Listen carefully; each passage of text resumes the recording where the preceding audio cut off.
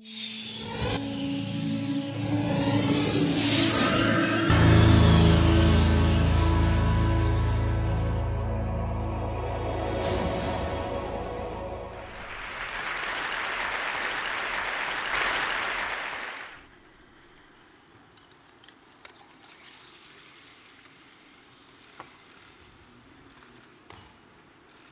phenomenon you saw here for a brief moment is called quantum levitation and quantum locking.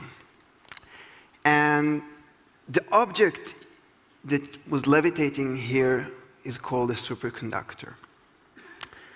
Superconductivity is a quantum state of the matter, and it occurs only below a certain critical temperature.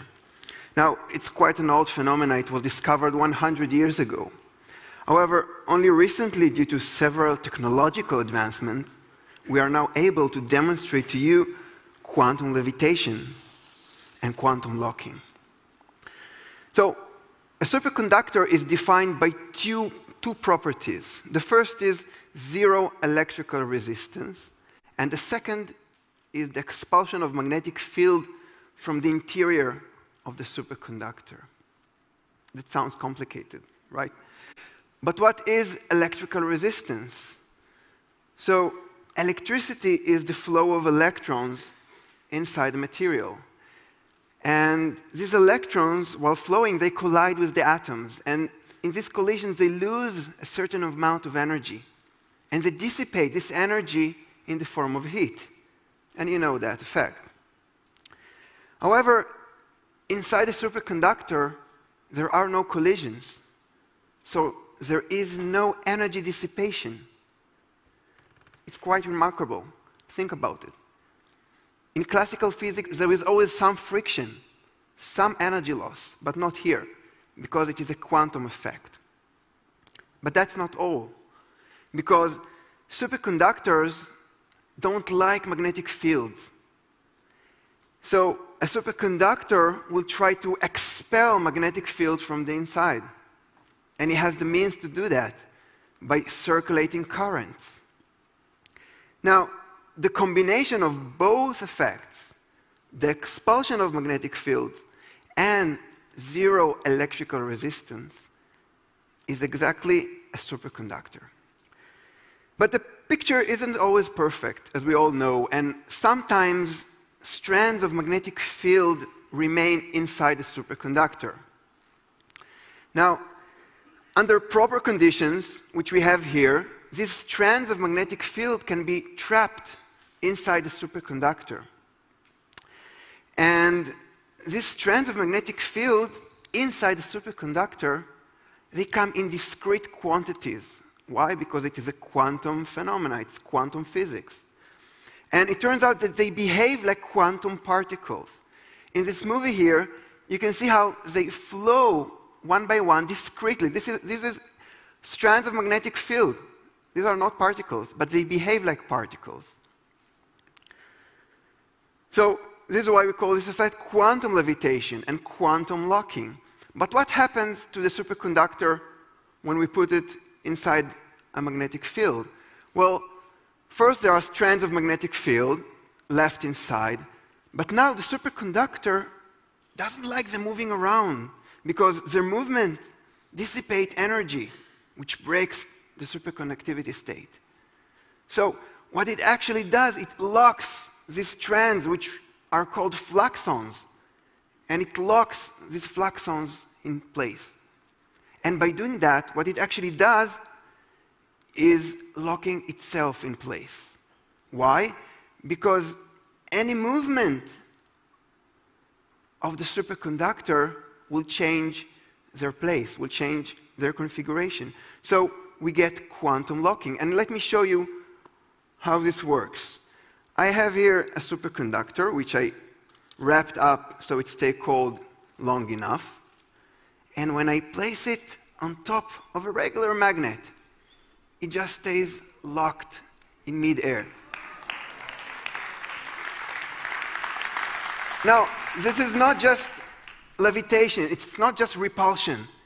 I can rearrange the fluxons and it will be locked in this new configuration.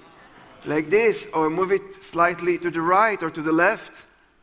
So this is quantum locking, actually locking, three-dimensional locking of the superconductor. Now, of course, I can turn it upside down, and it will remain locked.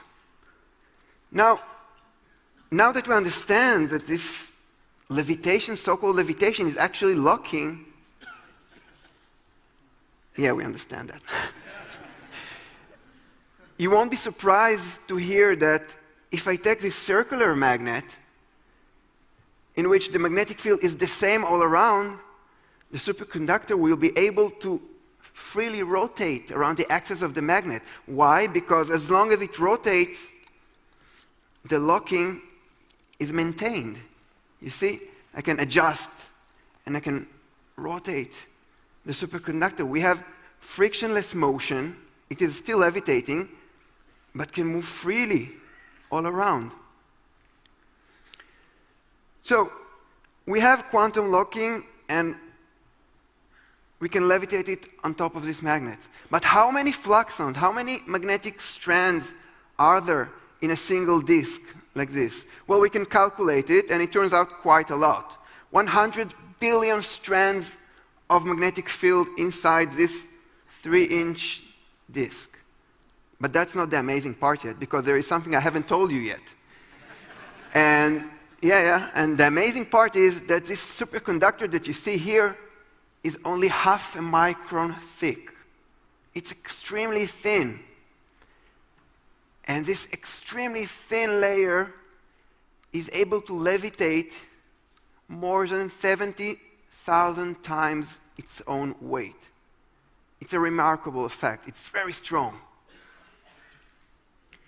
Now, I can extend this circular magnet and make whatever track I want. For example, I can make a large circular rail here.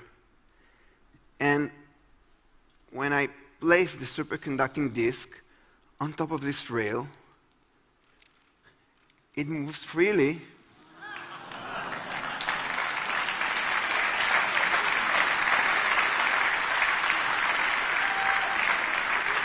And again, that's not all. I can adjust its position like this and rotate, and it freely moves in this new position.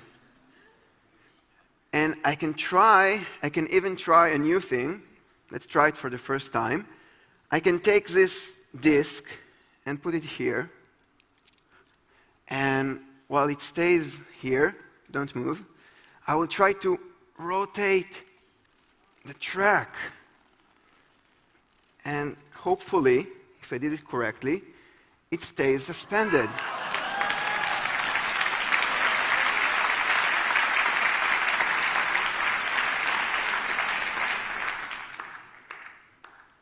You see, it's quantum locking, not levitation. Now, while I'll let it circulate for a little more, let me tell you a little bit about superconductors. Now,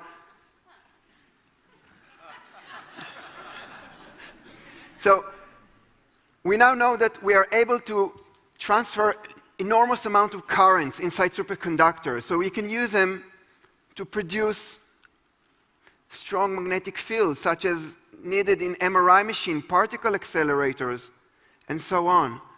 But we can also store energy using superconductors, because we have no dissipation. And we could also produce power cables to transfer enormous amount of current between power stations. Imagine you could back up a single power station with a single superconducting cable. But what is the future of quantum levitation and quantum locking? Well, let me answer this simple question by giving you an example. Imagine you would have a disk similar to the one I have here in my hand, 3-inch diameter, with a single difference. The superconducting layer, instead of being half a micron thin, being 2 millimeter thin, quite thin. This 2 millimeter thin superconducting layer could hold 1,000 kilograms, a small car, in my hand. Amazing. Thank you.